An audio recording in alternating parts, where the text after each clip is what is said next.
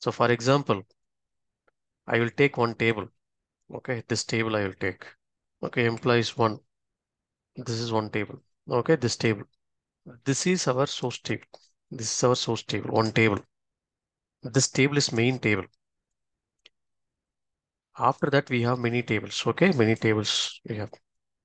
If the data is not available in this table, this is the main table for all other tables. We should not trigger any other flow, any other next flow. We should not trigger it. See, this is the main table, first table, master table. If this table doesn't have data for today, I should not trigger any other task.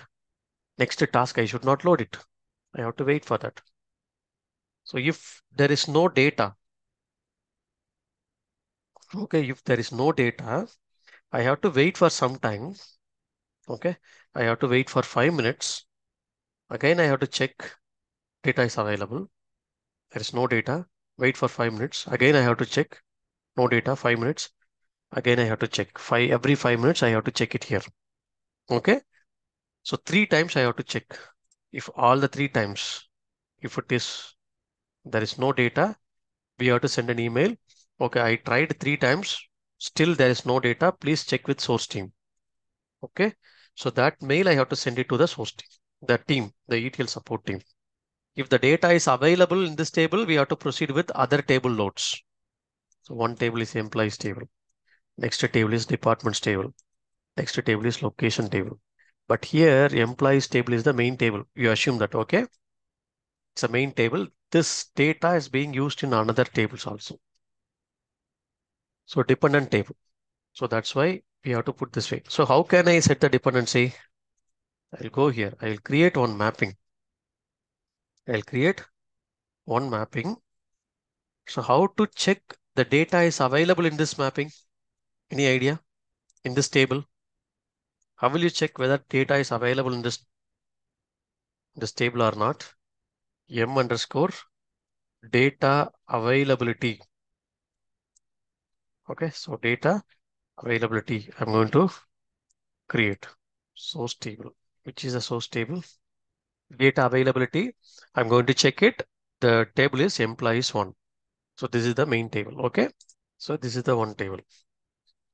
I want to check whether the data is available in this table. Then I have to proceed with the data load. The data is available in the source table. I have to load it into target table. Otherwise, I should not do it. How can I do it here? Is it possible? No, it is possible, but I'm using different way. So what I'm going to do, I'm going to make it like a filter condition is false. Okay, advanced filter condition. I'm going to make it like false here. So if I false, what will happen? So even though source has data or doesn't have data, it will not load it into target table, right? So target table, I'm going to select any target table, this table. So here I'm going to select this table. Okay. Use truncate and load if you want. Mapping. Yeah, no need to use truncate and load. So why? Because it is not going to load any data to target table. No need to use this one. Unnecessarily it will truncate. So one mapping I created, data availability mapping. Okay. This is one mapping. After that, you will create main mapping with the data load. Okay. Employees data load or whatever it may be. But this one we have to create one task, right? So I will create one task here.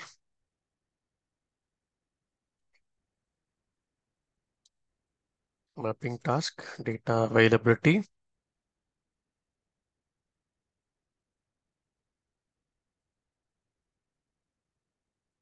Okay. Go to next.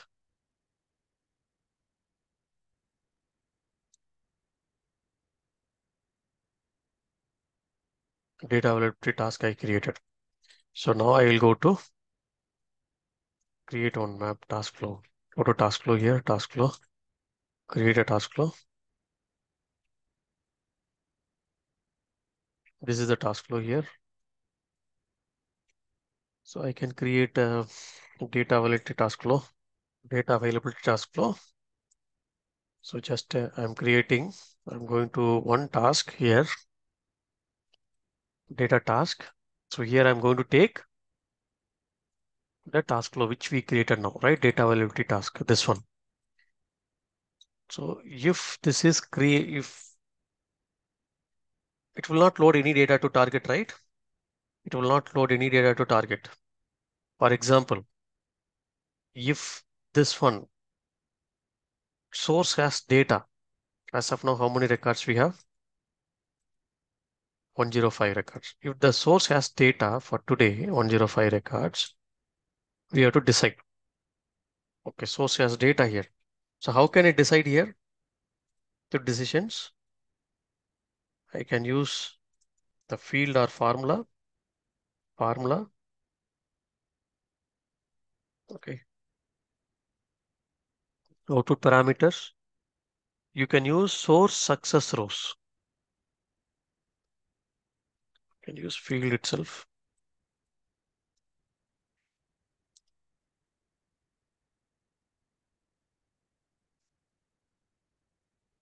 Source success source rows.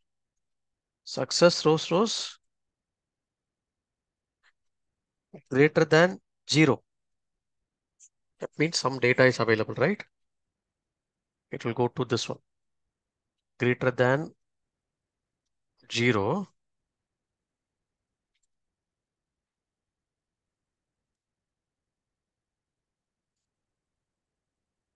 Then I'm creating with the data load. Same table load. Okay, so here I'm going with data load. Data present in the table. Something. Okay, in the main table, I'm proceeding with data load. Just I'm mentioning here. Data load, I'm continuing. So this data load, I can take employees data load, same table.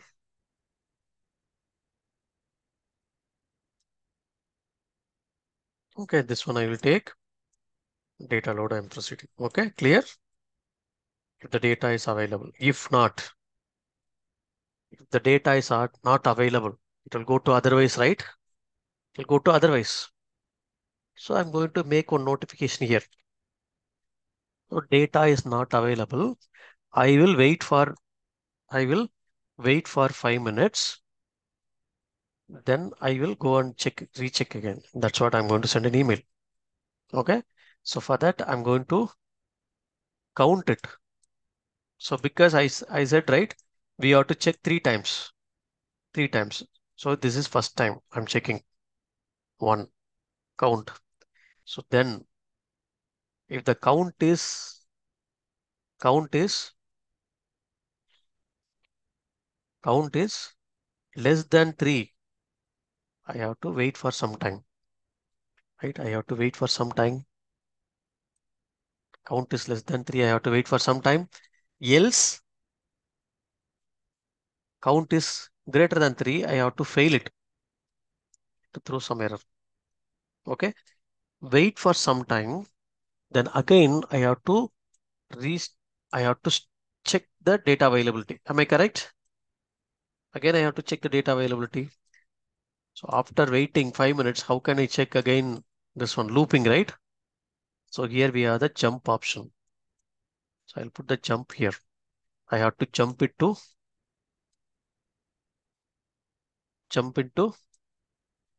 the same data availability here. So go to jump here. Where I want to jump to data availability task. I have to jump it to data availability task here. Okay, so here we are the jump now. Got it? So, okay, so first we have to set it up, right? Yes, notification task, data available. We have to put here notification, data available. Just I'm triggering one email. Okay, just triggering one email. This email.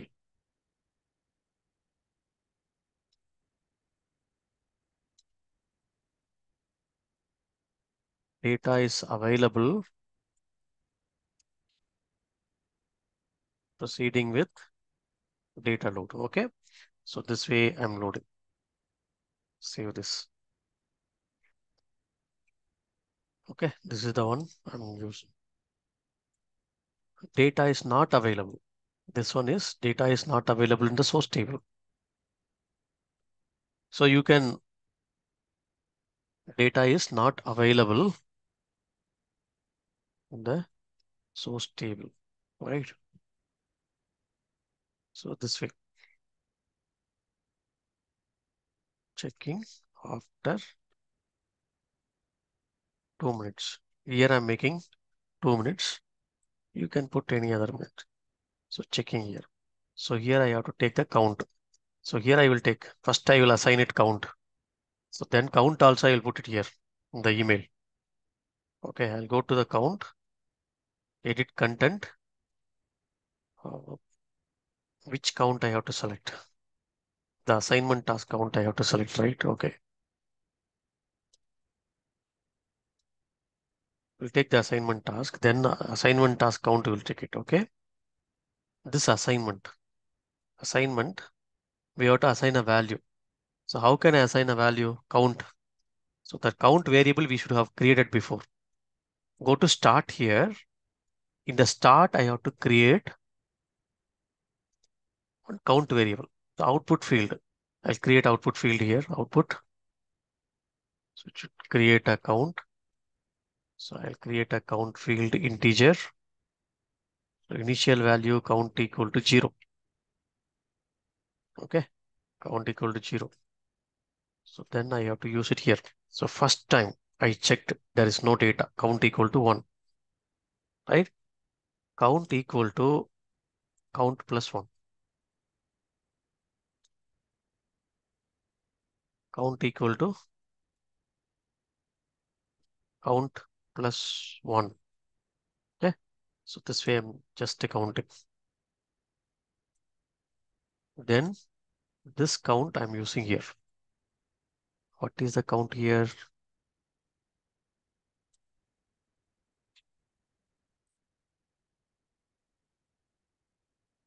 The count is just I'm printing the count to, to take the count value. So first time it will take count 1. Okay. First run. So count is 1. If the count is less than 3, right? If the count is less than 3, count is less than 3 times, less than 3, we have to wait for some time. Wait. How much time we have to wait? See here I'm waiting 1 minute. Okay. So you can wait for 2 minutes or whatever. Wait for 1 minute, then you can trigger it again. Otherwise you can fail. Okay, clear? So this way we have to do it. Throw. So throw we have to put that error, right? Error message code. Which code? Data availability. This one. Okay, something I'm selecting the error this way, so I can use it. Is there data now? Data is available now? Yes. So it should select this path, right?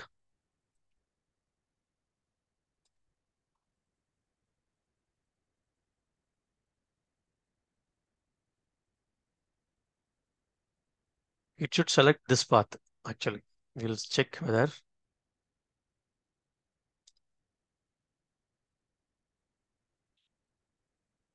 yeah.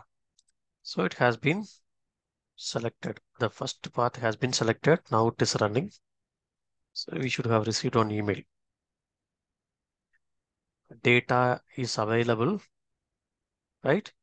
Proceeding with data load. Yes. It will complete. Okay. So now what I'm going to do, I'm going to truncate this table. Truncate table, table name. There is no data for today. You assume that, okay? It's like you can use some source qualifier query also to check today's data instead of checking all the data. You can use some date column to check today's data is available or not. So that way you can proceed. But here I'm using. So what I'm going to do now, I'm going to trigger again. So which path you should select? The second path it should select, the alternate path. This path it should select. It should assign a variable now. So count is 1. Notification will send like count 1. Count is less than 1. It will wait. Again it will go for. Again it will check. 3 times it will check. Third time it will throw error. So we'll check now. Still it will run. See here, it has selected this path, right? This path it has selected. So it is waiting now. See, it is waiting. But we should have received one email. Data is not available. That email we should have received. We'll get the email. Data is not available in the source table. Checking after 2 minutes. Count is 1 now. So we got the count right, 1. Got it? Again, one more mail, we'll track it. We'll get it after 1 minute.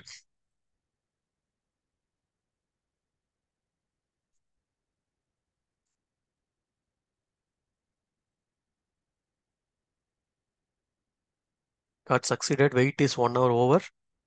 Again, it will start, but it is still running. The flow is still running. Okay. We'll try for 3 times.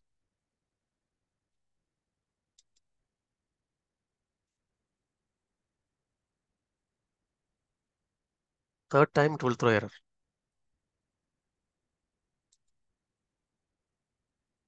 One more time we'll get a email that count equal to 2 now. So that means everything is correct. Why we should get the email? Yeah, we got it actually. So 2 times we got it right. 2. Then one more time we got it right. 3.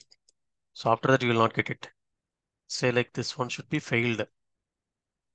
See here, it has been failed because this one has been triggered. Okay, got it now. So how can we set the dependency, all this? So this is the way we have to create the flow.